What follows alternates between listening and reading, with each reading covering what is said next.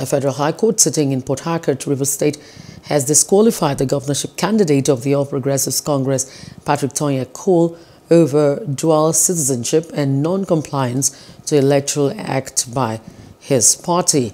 The People's Democratic Party in Rivers State had approached the court to direct INEC not to recognize Patrick TONYE-COLE as the governorship candidate of the APC for alleged dual citizenship, and that the delegates' election that brought him did not follow due process.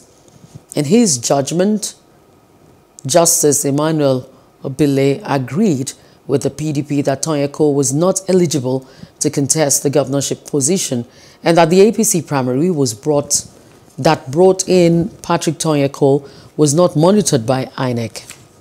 Citizenship of Nigeria is defined in Section 25 of the Constitution. 26 and 27 define citizenship on the basis of naturalization and registration. Now, for those two sections, 26 and 27, under 28, you'll be caught up by that ruling, what is due.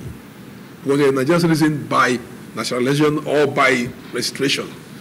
When you're a citizen by birth is different. You are a Nigerian born as a Nigerian, whether of Nigerian parents outside the country or inside this country, you are exempted from that provision what it is due. But the judge, in his wisdom today, decided to interpret what is strange to our law, because this is a matter that previous courts, even higher benches, are decided upon.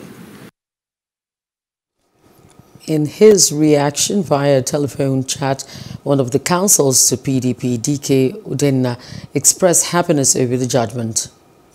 Hello, hope you enjoyed the news. Please do subscribe to our YouTube channel and don't forget to hit the notification button so you get notified about fresh news updates.